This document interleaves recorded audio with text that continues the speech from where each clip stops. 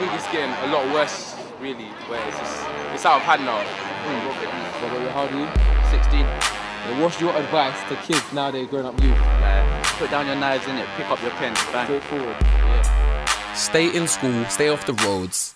As easy as it sounds, it's quite hard to keep to in today's society. Loads of things leading you astray, different street activities.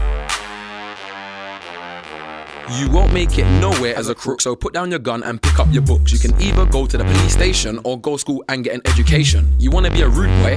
Whatever, it's not big and it's certainly not clever. The rate of gun crime is going up, so people, please listen up, listen up.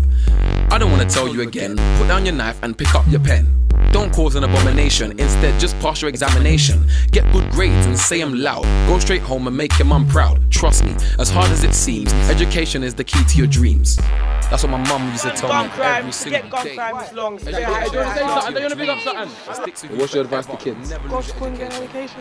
Yeah? Yeah. Cool. Alright, respect. Listen to your parents, they've got years of experience. It's not big and it's not clever. Serious. It's cool, everything's still like school. Police are the teachers who want to rule. I don't get arrested, I get good grades. Cause in maths, I want a fool. There's them troublemakers on the streets. They're the kids that won't sit in their seats. All of the teachers know their names, cause they're in detention twice a week. Detention's the equivalent of jail, full of the kids that didn't do well. Half of them the teachers don't like, don't deserve to be sitting in a cell. But others stay out the teacher's way. I get through school, get the best grades. Ignore them kids that run up their mouth, cause they'll be in detention one day.